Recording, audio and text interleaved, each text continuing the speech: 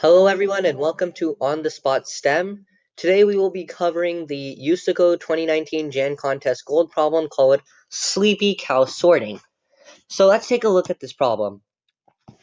Farmer John is attempting to sort his N cows, where 1 is less than or equal to N is less than or equal to 10 to the 5, conveniently numbered 1 to N, before they head out to pastures for breakfast. Currently the cows are standing in some order, and Farmer John is standing in front of the first cow. He wants to reorder the cows so that they are in the order 1, 2, 3, N, with cow 1 next to Farmer John. So we know that they're going to be in some random permutation, and Farmer John is going to want to sort them and get them in sorted order. So today the cows are a bit sleepy, so only the cow paying attention to Farmer John can receive his instruction and try and sort themselves, which will be the first cow. So they give us an example here where Farmer John tells cow 4 to move forward 2 paces, and cow 4 does. So what's important to notice here is that when a cow moves forward, they move the cows that they passed over behind them. So, for example, when 4 moved in front of 2, 2 and 3 went back a little. So we can use this to try and think of a way to solve the problem. So first, we want to be able to print out the number of instructions Farmer John has to give and what they are. So let's try to bound the number of instructions that Farmer John can give. Well, if he gives them an ideal amount of instructions, at most, these cows, the first n-1 cows, will sort themselves around this last cow. Now, this is actually a key to solving this problem, because what we notice is that this last cow should never be given an instruction, because ideally 4 will move to the place where it should be, 2 will move to the place it should be, and so will 1, such that cow 3 will never have to move and it will be sorted. So in fact, what we can see is that it might not just be the first n-1 cows, but it can be a number of cows less than that, because what happens is if we already have numbers that are in ascending order at the end and numbers that are not in the beginning, we know that 4 will move in between to where it needs to go, and 2 will move where it needs to go, and then will be sorted. So what we want to do is take the last amount of numbers that are in ascending order and ignore that, because they will never have to move. So now all we're looking at is the first cows that are not in ascending order, and then we want to try and give them instructions to go into where they need to be. So one way we can try looking at this problem is approach from here and go left. So the rightmost point that's not in ascending order, and go left from there. So we look at 2. When 2 is going to be given the chance to move, 4 will be in sorted order, and this will read 1, 3, 4, 5.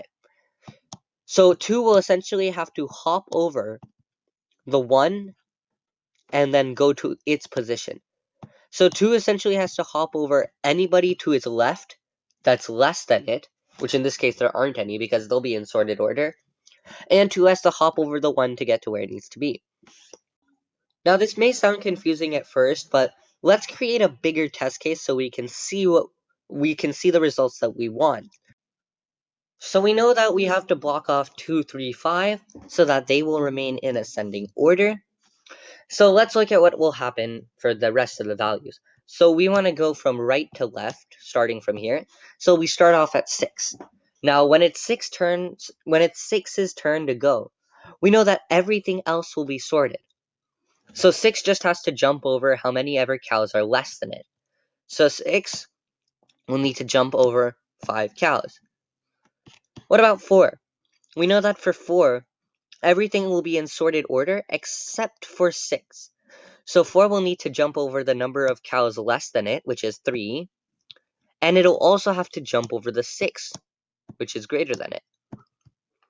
So that means cow 4 will have to jump over a total of 4 cows. How about cow 1? Well, cow 1, everything except for the 4 and the 6 are going to be in sorted order. So cow 1 will have to jump over the number of cows less than it, which is 0, and also the number of cows to its that are not going to be in sorted order, which is 4 and 6. So cow 1 will have to jump over 2 cows.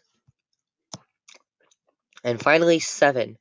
When it's cow 7's turn to go, cow 7 will want to jump over to everything except for 1, 4, and 6 will be in sorted order.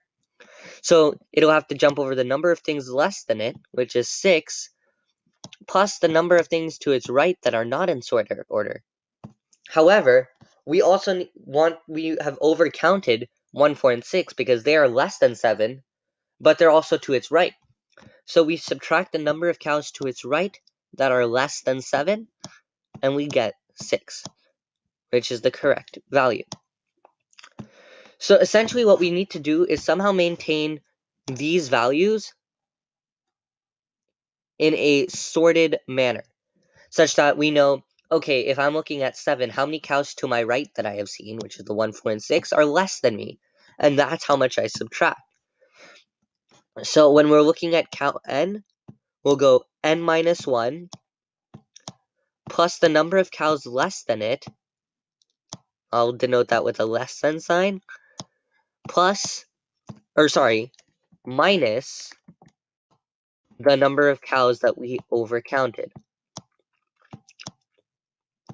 So since we need to support a very quick insertion, since, as you remember, n is going to be 10 to the 5, we can do all of this in a tree data structure.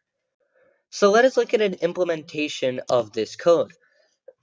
So as you can see, I just set up the data reading, so we're going to get the permutation of the cows, and we're going to read them in. So what we first need to do is set up our tree data structure. So what we can do is create another class called node, and each node of the tree will have a left node and a right node, as in any binary tree. It'll have a number that it's representing. And this is to represent the number of cows smaller than it. We'll get to that later. And just for simplicity, we can create a constructor that we can easily initialize our class with and set the num to equal that number.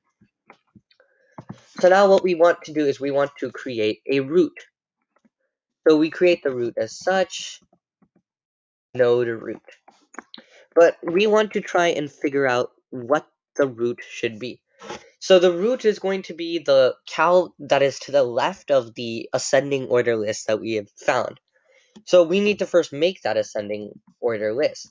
So let's have a right index that is equal to n minus 1.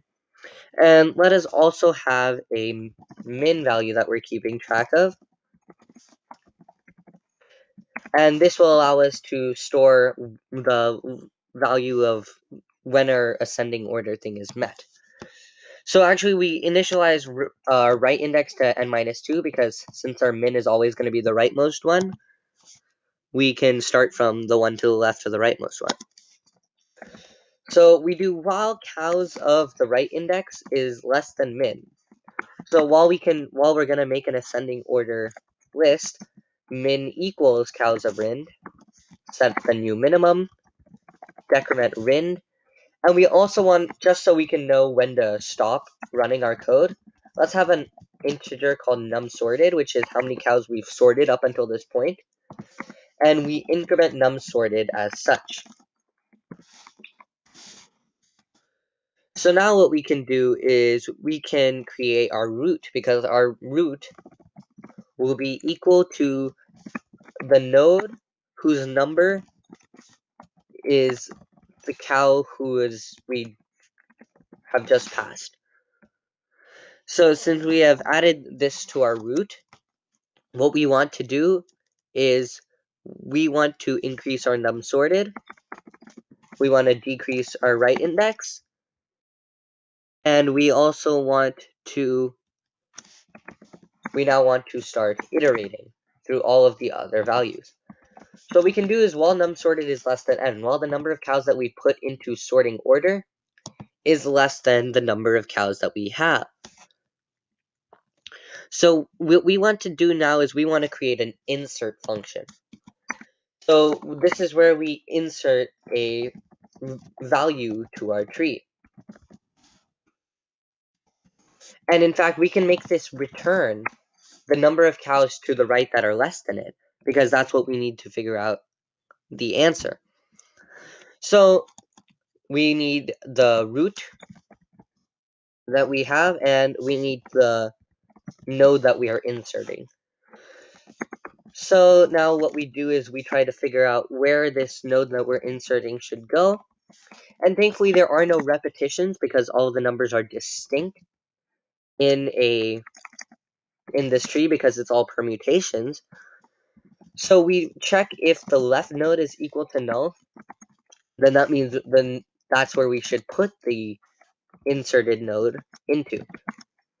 And what we want to return is the number of things to the right of you that are less than you.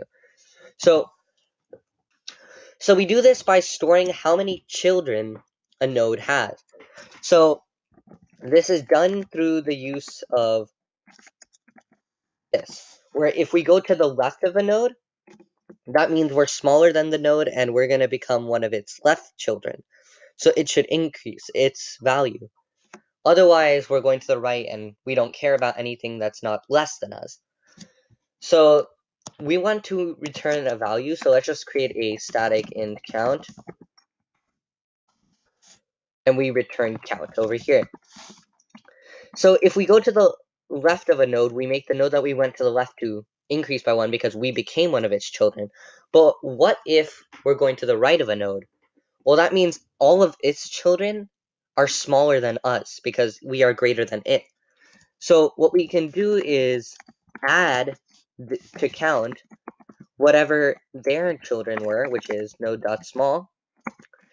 And then we need to add them because they are a part of their own node. So now we also want to be able to insert by doing the same method as before, except with the right node.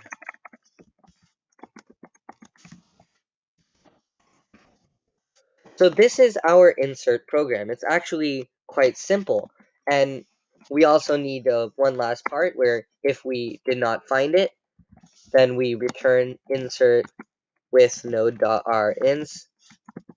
And over here, if we still have more that we need to traverse, we return insert of node.l ins. Sorry, that should be here. And this is our insert code. Now, why is this useful? Well, we need to store essentially how many cows that we have passed using our equation that we derived over here, where we do n minus 1 plus the number less than us minus the number that we overcounted.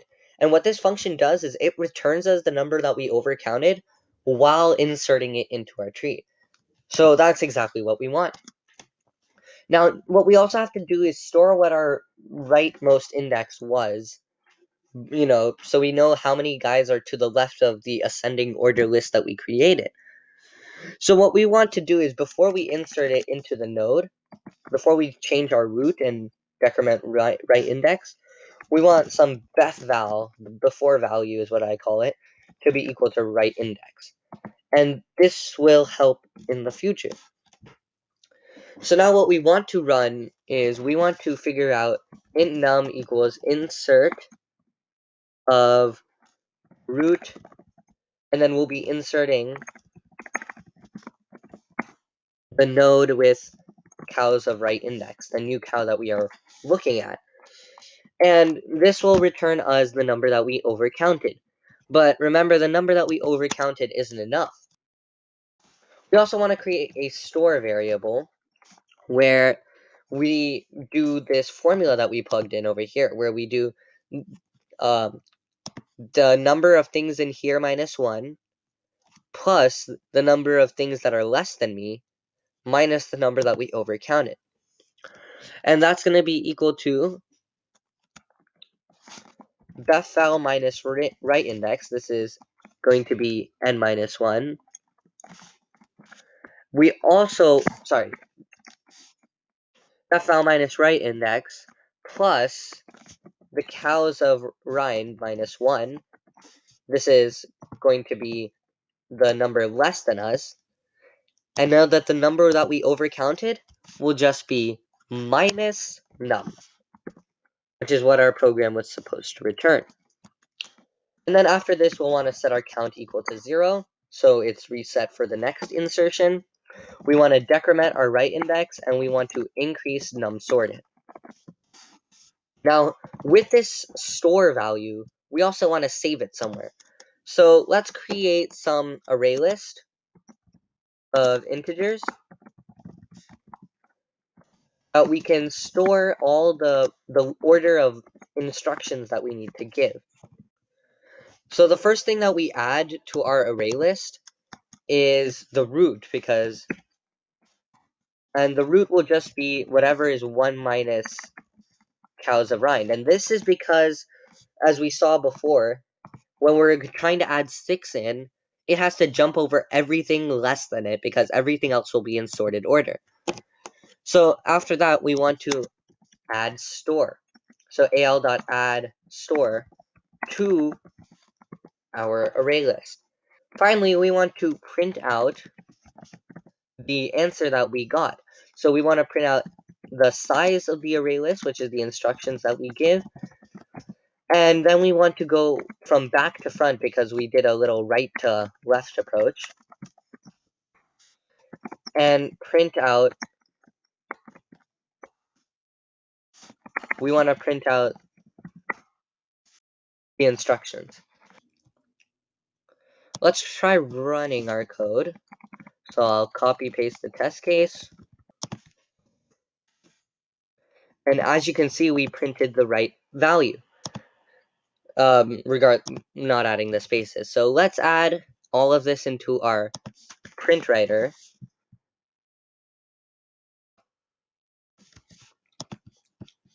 And don't forget to close the print writer. Also, first, the grading server doesn't want any spaces at the end of the thing. So we want to make sure that when we're printing the final instruction, we print it without the space. Otherwise, we print it with the space. So let us try submitting this onto the Usaco grading server and see what happens.